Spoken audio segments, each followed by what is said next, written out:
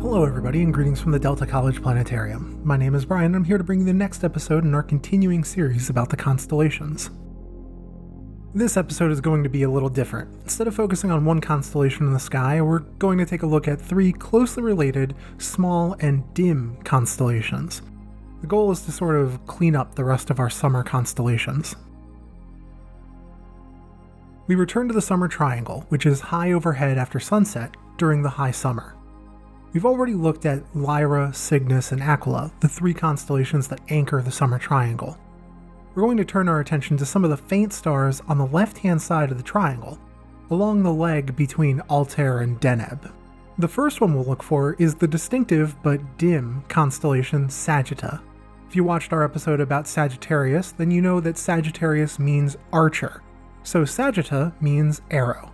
Even though Sagitta is quite dim, that arrow shape is easy to spot, with the head of the arrow to the left and the fletching to the right. Along the shaft of the arrow is another Messier deep sky object, this one Messier 71. A telescope will show M71 to be a cluster of stars. For hundreds of years, it was thought that M71 was an open cluster, a star cluster lacking the dense character of a globular cluster. But astronomers have been able to determine that M71 is actually a globular cluster, just a young one.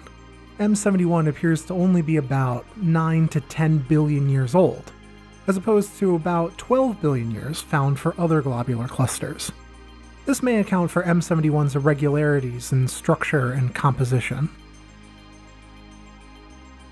Sagitta's direction of flight appears to point towards a diamond shape of stars, with a short tail coming off one of the corners.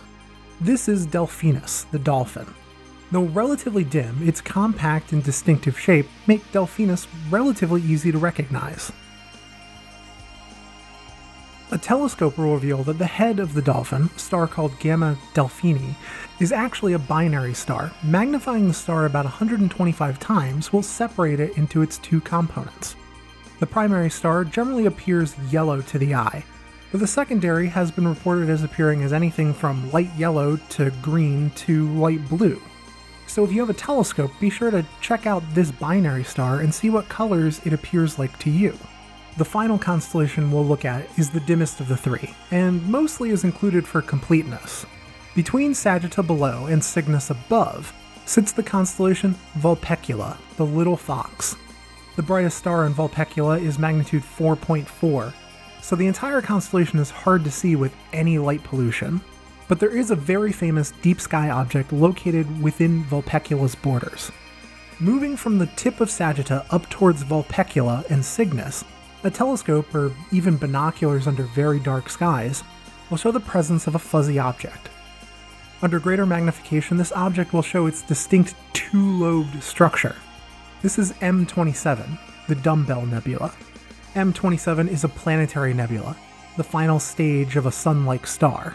The star has thrown off its outer layers, and because we're looking more or less at the equator of the system, we can see the bidirectional nature of the ejection. Larger telescopes will reveal more of the structure within the lobes, like the knots and filaments of stellar material making up the nebula. M27 is one of the brightest planetary nebulae seen from Earth, and is a great object to find in telescopes for starting amateur astronomers.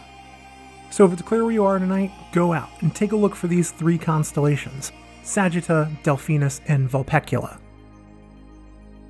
Okay, you probably aren't going to see Vulpecula, but if you have a telescope, definitely take it out and look for that planetary nebula M27, the Dumbbell Nebula, found in Vulpecula. That's it for today. Next time we'll take a look at another constellation.